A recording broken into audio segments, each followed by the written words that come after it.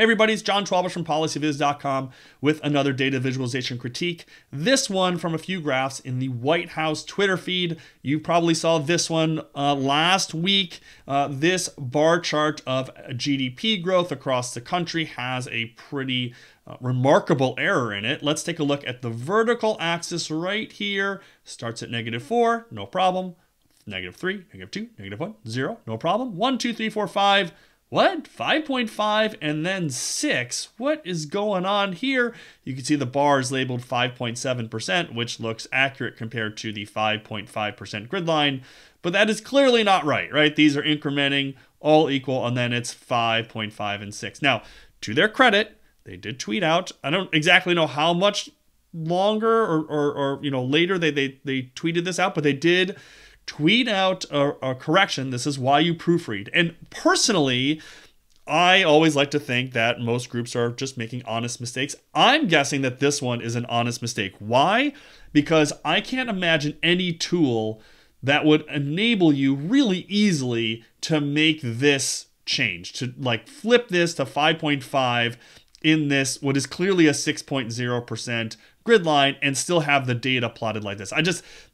I think that would just be really hard to do. What I think instead happened was someone made the graph in, tool like Excel, dropped it into another design tool like Figma or Canva or Illustrator or whatever they use, or PowerPoint, and then did some manual tweaking to the graph and was just, wasn't quite careful, right? And that's why when they said this is why you proofread, also give them credit on the Y here.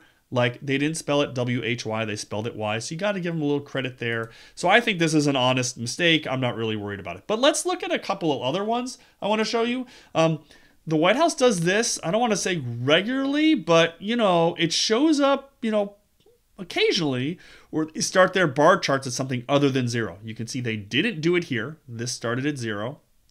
But here, consumer sentiment, this bar chart started something other than 0. And while there is still some debate in the data visualization field, I think we are pretty close to agreement that your bar charts should start at 0, right? And if you're like, well, yeah, but if I start this as 0, then you're not really going to see this change. It's just not going to be as pronounced. And first off, well, maybe it isn't as pronounced, right? That's the whole problem with starting these charts at something other than 0. It sort of overemphasizes the difference. But if you really want to make that change clear, maybe you show the difference, right? You show the difference rather than the levels, and that will help you be able to show that change because you're starting at 0. Let me show you just another one here with a line chart. This one also not starting at 0. This is 300,000 insurance claims down here. I don't really have as big a problem with this, that the axis doesn't start at 0. The one thing I will say is that this line is sort of approaching this bottom axis. And I think that we tend to think that this is 0. This x-axis is going to be 0. So I don't think it's inherently misleading or problematic, but I think that when we look at a graph like this, if we don't look closely at the y-axis, we're going to think that this is approaching 0. So from my mind, from my preference here, probably would have started this graph at 0, but I don't think it's a huge deal here. And then one more, this one from late December.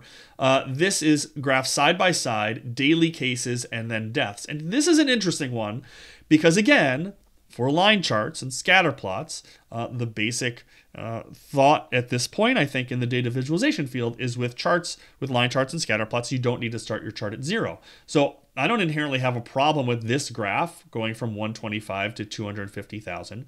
But this graph over here, the deaths graph, the rate here, does strike me as a little bit odd for a couple of reasons. One, you can see that it's taking up, probably the bottom third of this vertical axis space, right? Which is odd. I think, I want to take up the full space here. There's no real reason to have this graph, all the way up to what I guess is 3,800 deaths, right? So that's one thing. So I think there's an imbalance here between the graph on the left, which takes up sort of that full vertical space, and then the graph on the right, which does not.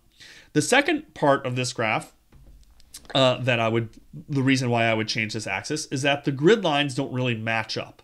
And when we're sort of looking across this graph, we sort of want to, I think, and again, this isn't really based on science more than just experience and thinking about this particular graph. You know, when I look at this, say 200,000 grid line here, when I look across, I sort of want to have that similar line stretching all the way across this graph. And so I think this axis could have been selected so that when I go across, you know, it's 200,000 here. I clearly see that it's, you know, whatever, it's 3,000 here or 2,000 here, and it's a grid line and it's matched up. I don't want to put these on the same graph, right? I don't want to make this as a dual axis chart. So again, you have to give them credit for not using this as a dual axis chart. But again, I think there's a better way. And the third part of this is, and maybe I'm missing the politics of this, but don't you want to show that deaths are going down? Like deaths have declined here over this period. And so allowing this chart on the right to take up a larger share of the vertical axis, you're going to see that downward trend a little bit better. So I think there are some graphs that are being used here that, you know, we see all the time. Lots of people making what I would consider a mistake here, a data visualization that is really not correct, overemphasizes the difference between the two values by not starting at 0. But we see this all the time. A little less, a little maybe some more nuanced issues with this graph and this graph. And then, of course, what sort of spurred this entire video was this graph where there's a clear error here, but they did issue a correction. And again, I think this is probably just a proofreading mistake, someone not really paying attention, someone just doing a little bit of a typo there in that 5.5. So I hope you found this helpful. I hope especially the little discussion on the side-by-side charts will give you something to think about.